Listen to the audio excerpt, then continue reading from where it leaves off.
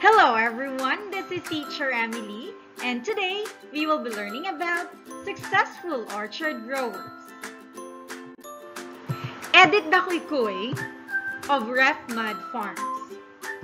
Edith Dakoy owns the largest dragon fruit farm in the country, in Ilocos Norte. Her farm was a result of her search for a cure for her daughter's illness. The Dragon Lady, as she is called, was able to grow her business through process and innovation and research. And her farm is very notable for its zero-waste farming practices. With the expansion of her business, Edith realized the need to register her agribusiness and encourage other local farmers to engage in dragon fruit production. Her dragon fruit is distributed here in the country and abroad. Her vision is to make the Philippines a very big producer of dragon fruit. Si Nen Bacani of La Puerta Incorporated. The former Department of Agriculture head during the presidency of Corazon Aquino and former country manager of Dolly Philippines and Costa Rica. Si Nen Bacani knows a lot about agriculture. He is now the CEO of one of the largest exporters of bananas in the country, La Puerta Incorporated. Determined to help his community in Mindanao, he converted vast lands into a plantation that now produces 5 to 6 million boxes of Cavendish bananas and export them to the Middle East and countries in Asia. They use their tagline as an inspiration: "We excel because we care." True enough, it is not only their world-class products that made them big, but also their efforts to care and value their hard-working farmers. Ferdinand Marañon. Ferdinand Marañon started his career in sales and marketing. After 14 years in that field, he ventured into agriculture. In 1980, he put up the Sagrex Group of companies. For over 30 years, Sagrex has not stopped opening new markets and dominating the competition in terms of agricultural trading. It has grown to at least 5 different companies engaged in the production and sale of different products, catering the different needs of the market, from fertilizer trading to packaging innovation. Today, they are one of the largest exporters of this product and around the world. Grover Rosit. Filipino farmer Grover Rosit's inspiring rags to riches story began when he pushed through with his passion for plants and gardening.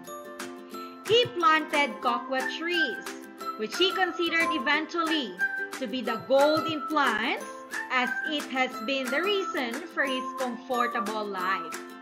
Now, he earns over 50 times than his previous job as a postman, wherein he receives a moderate wage. A Filipino farmer, Grover Rosit did not expect that he would live a comfortable life. Years before, when he was just a hard-working postman who tried to make ends meet regularly. Jaime Matabang. In 1968, Jaime Matabang and his family migrated to Santa Rosa, Pangasinan to start a new life. He was only 22 years old during that time and romantically dreamed of tending vegetables while raising his kids in their farm. It was in 1982, however, when Mang Jaime thought of planting calamansi, popularly known as calamundin, a citrus fruit tree native in the Philippines and the most commonly grown backyard tree in the country. This vitamin C-rich fruit is processed into beverages, syrups, concentrates, juices, preserves, jams, candies, and etc. From a mere hectare, Mang Jaime's plantation grew to 7 hectares, but admits that presently he only uses 2 hectares of his calamansi farm because he divided the other 5 hectares to his 2 married children. Still, that's around 1,500 calamansi trees and yields on an average of 4 tons of calamansi fruits per year.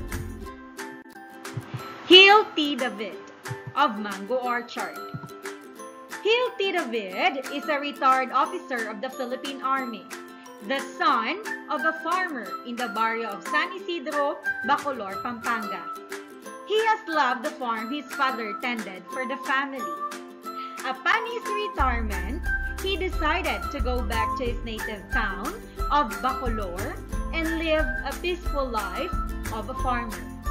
He purchased a 10-hectare farm and planted it with rows and rows of mango trees of the sweet variety of Carabao mangoes.